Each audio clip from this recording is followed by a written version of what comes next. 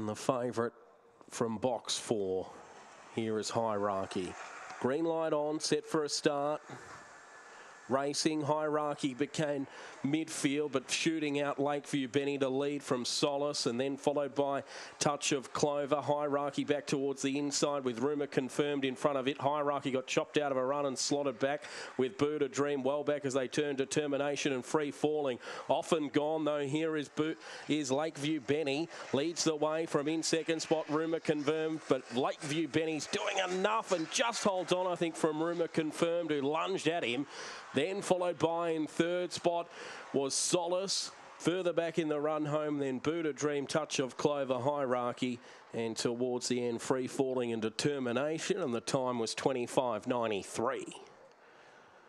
Lakeview Benny looks to the eyes he'll just hold on the 7 and does. 7 wins it, defeats 1, Rumour Confirmed, and the 6